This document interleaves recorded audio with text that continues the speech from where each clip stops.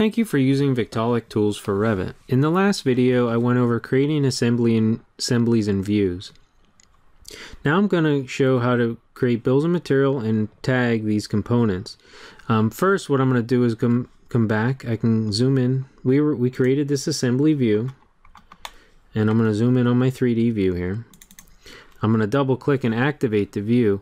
I'm going to use our custom tagging to throw some quick tags on here. So start tagging. Now when you're in an assembly, you'll notice, so what I have to do is hit tab once, and you'll see now I get the coupling. But now I also get the tag cannot be added to an unlocked 3D view. So what I need to do is click OK and escape out of that. Now what you want to do whenever you are in a 3D view, you always need to make sure you save the orientation and lock the view. So now that that's locked, I can come in here and start my tagging again. Now I hover over the pipe and I hit tab. You can see I placed like tag on the elbow, tab on the pipe, and now I have my accessory tag. So I can hit cancel, close, and I'll just drag these around where I want them to be. Sometimes, you know, the tag doesn't place exactly where you want, but that's easy to fix. You just come up here and set it that you can move it where you want. And there you go. Now, with the tags placed, I want to create a bill of material and I want to automatically apply the numbers to these components. So I can select this spool. I can go to my Procurement Tool, and that'll scan all those components for the data. Now our Procurement Tool is a selection-based bill of material tool. It's the only way inside Revit you can window select a group of components and pull a material list on them. What we're going to use today though is this spool tab. You can see here how it brought out all the different components. It brought in the size, the Vic mark, the system, and the quantities. So what I can do is I have some options here, because the way this is shown right now is not the way I typically want to see my bill of material. So I can come down in the sorting, and I'm going to sort my Vic mark first. Much of the other sorting really doesn't matter, but the most important piece to sort first is your Vic mark. It's going to define the order in which your components are placed. We're able to reorganize the material list any way we want. But if we don't sort by Vic mark first, there's no real way to keep it. So we always sort by Vic mark first and sort ascending, and from there on you can pick any sort you want. What I typically do is I leave it at category descending, and then I'll come in here and I'll find manufacturer, and I'll go descending because I want Victaulic first. I'll select on the left side, and I can come up here and put that under category. So it's going to sort Vic mark, category, manufacturer. Instead of item count, I'm going to go size, and then description. But I want to move description up, so it's going to sort description. I usually go descending on that too, because then that'll put the Victaulic stuff up front. The item size, I always want my larger sizes on the top and smaller sizes at the bottom. So basically Vic mark's the only one that's going ascending. Now what I'll do is I'll come over here and click the Save as Defaults. Right now if I don't click Save as Defaults, it'll save per project. So when I go into a different project, I'm going to have to reset up these settings. So I typically use the same settings for all projects because we have an in-office standard that we use. But if you don't, just don't click the Save as Defaults, and you'll find that when you're in that project, it'll always use those settings. But then when you go to a new project, you'll have to define new settings. So I click Save as Defaults, and then I click Apply. Now I'm going to go into categories, and I'm going to look at my categories. Right now, I can filter by categories if I want. So if I don't want to see pipe accessories, I can have them unchecked. Well, there was a butterfly valve out here. I didn't have pipe accessories checked. So if I check it and hit apply, you'll see now the butterfly valve shows up. So I'm going to go back in the categories because I do want to make some changes here. There's a prefix option. Now this prefix option is for when you're doing your tags for your Vic marks. if I want to put P in front of pipe and, you know, PF in front of pipe fittings, I can add a P prefix, and this is where you do it. Typically, I don't do this unless there's a need, maybe because you're doing a bill of material on a larger scale on a lot of components, and it, you know, your tags maybe get really busy. But on ISOs and spools like that, I typically will leave these blank. So we're going to click apply. And then we're going to go to columns. Now we can reorganize and sort our columns the way we want. I always go with Vic mark on the far left, so we'll move that up. Item count, item size, item description, and I typically don't list out my category in my system. So what we're going to do now is click Save as Defaults, just like we did before, and we're going to click Apply. And I probably want to go back to categories and make sure I save that as defaults too. I don't know that I clicked that. So now you can see I have my little bill of material here, but I can move stuff around. Like if I want my valve above my couplings, I can do that. I can change my water, no problem. You know, it uses the sorting to start with, and then you can move stuff around. If I want my elbow down at the bottom, I can do that too. Now, I have the option here, if I click something up here and I hit Control A, that'll select everything. And I can come down here and I can say starting number.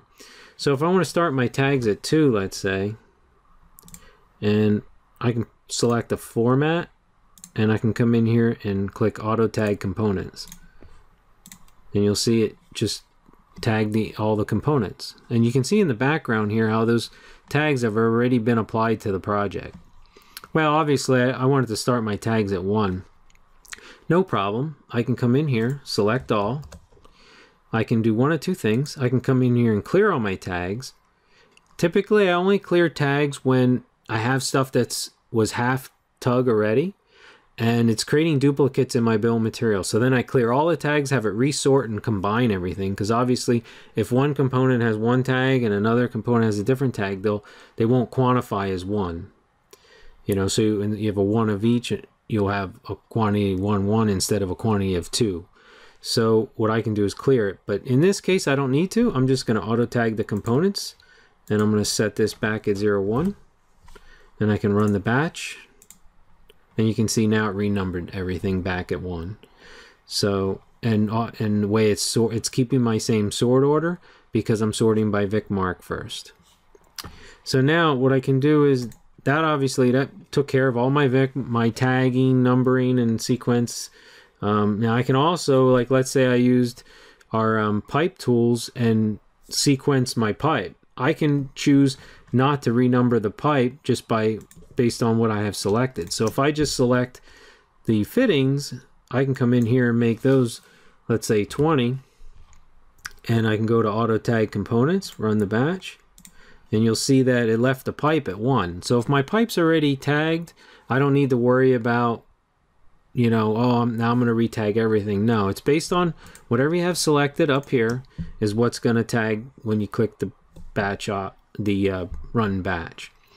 So now we're done with that, what I want to do is I want to hit Control A and select everything. Now we have an option down here. It's Copy to Clipboard. It's our Copy to Clipboard button. And what it does is it takes that data and copies it into a format that is easily organized for bringing it into like text, into a text box in your view. So we're going to click Copy to Clipboard when everything's highlighted here. Now we're going to close out the Procurement Tool. Now what we're going to do is deactivate our view. So now we're back in the sheet. So we want to bill material in the sheet. What we're going to do is go to Annotate and go to Text. And we're just going to drop in a simple text box. And I'm going to hit Control V for paste. And you'll see here that it brought in the bill of material from the Procurement Tool. And I can come in here. Unfortunately, this is dumb text, but that has benefits and drawbacks, because now if I want to add an additional line, I can easily do that. Or if I see a mistake in here, I can easily change something in my bill if I need to. The other benefit to doing it this way is also that if there's changes made in your project and this spool will update automatically, I can come in here and rerun my material list and put it below and compare it to what was originally sent. So, and then I can say, oh, I need 5 more items out at site because, you know, the quantity went up that amount. So it has a lot of value and it's easy to edit. The real reason why we're not using Revit schedules is that with the procurement tool, we're able to pull data out of many different fields. So the size data can come from parameters, can come from the connectors. We're taking maybe 4 sizes and just listing 2. So you're not getting, you know, odd looking bills of material. Your bill of material description is coming from a bill of material or description parameter. It's coming from, if that's not there, it's coming from the family name and type. So it's pulling the description from different areas also. The other thing is if I come back in and I go back now, I can select the procurement tool again. Even though I don't have anything selected, whatever I selected last, it's going to remember that selection set. Okay. Now, if I go into the part number area of the tool, I can see that there's also a bunch of other options for me. What I can do is within Revit, when you're dealing with system abbreviations and system classifications within nested families on fittings, they never get the data from their parent. So if you have, typically what we have is our couplings are nested a lot of times. Bolt sets and gaskets are all nested families that are found inside a flange or a reducer. So to get a schedule out in Revit, what we would need to do is push a parameter out to the project so that you can see what system it's on. So what we did is we devised a way. Our tool sees the system on all the components we have in the project. It's because it's pulling system from various locations also. So we can come down here and we can select system to system abbreviation, or system abbreviation to Vic system. So if I run that batch and I click yes, you'll see these Vic systems populate. The Vic system is there so you can create schedules based on system for all your components. Not only schedules though, also views. A lot of times you want 3D isometric views based on system, so you can use the Vic system as a filtering tool so you can get those system bill material or system ISOs that actually show all the components. We do have inside the part number tab, one of the main reasons for this tab was to create part numbers for our components. What you can do is come in here per system. So if I had multiple systems, chill water supply and return, condenser water supply and return, heating water, I can come in here and specify what different finishes and gaskets and trim I have on those systems. So in this case, everything's going to be standard painted product with EPDM gaskets. So I'm going to save that. Actually, I accidentally hit recall, so you can see what I did on the last project. Well, it turns out that I had a chill water supply in there anyway, so it's going to pull that data. So now what I can do is I can populate these part numbers. So if I come to summary and I come down here to autocomplete part numbers and run batch, you see it populated the coupling. Well, the elbow, there must be a few part numbers. So if I double click on that component up at the top, you'll see it brings up a second window for selecting the part number. Here I can come in, I can see, well, I obviously don't have a Firelock painted drain elbow. I have an IPS drain elbow. So I'm going to select that and you'll see the part number automatically populate. Same thing for the butterfly valve. Well, the butterfly valve is a little more complicated. I have to come in here. I can sort it by description, and I know I need looking at this 10 position handle, well, that's actually a gear operated one, so we're probably looking at this one, that one there. So when you double click it, it's going to put in the part number. Pipe, we don't have any part numbers in the database, so if there's a need for part numbers for pipe, you know, that's something we'll have to look at. That actually you could drive pretty simply by making that adding a parameter in there, a type parameter to drive that. So I can also come down here. If I select all these components up at the top, I can add Vic areas to them. These are other additional parameters back in the project, and you know, Vic bag tag, maybe that's another one. I can populate these. You can also do this back in the project. The only benefit of doing it in the Victaulic Procurement Tool is that if there's nested families, this data will go down into those nested families without the parameters being linked. If you haven't done a lot of family editing, you don't understand what I'm saying, but this does make your family creation and modification a lot easier by being able to push data out quickly. So, and then I can click update, and you can see those lines have been updated for all these components. Okay, now I left my vendor at Victaulic and my standards Imperial. So if I have a metric job, I can come up here and choose metric, and you can see my sizes automatically flip to metric. So it works for, you know, both sides, you know, so if you're using metric in your projects, you're fine here too. So what I can do now is I can jump, we have a labor and price tab. If I come in here, now that I applied part numbers over here, I can come over to labor and price, and if I have a labor rate, I don't know, I'm just going to guess and put 90 in there. I can hit refresh, and I can see that it starts to populate pricing and costs and between MCA labor and Vic labor. The MCA labor is using our standard groove method. The Vic labor is using our installation ready couplings. So you can see there's a significant savings just in a few fittings, you know, with our installation ready components. Now with multipliers, we're able to apply some basic multipliers for pipe accessories, pipe fittings, and pipe. You know, this is something that, you know, obviously it's not going to match the way multipliers are in real life, but it'll get you fairly close, and it's an interesting quick little bill material, quick little price and labor comparison, you know, you can create from your model. There's also the ability to export this table. Also out here in part number, we can export a detailed list of all the material here. So if I click that, you can come in, and I'm just going to save that as a test file on my desktop. And it'll open, and you'll see in here, so from that selection, it gave me quite a bit of data for a quick bill of material. So if you want to create your own purchase order, or maybe, you know, you want to take this data and tie it into your own automatic system for purchasing, you can do that. It's all available.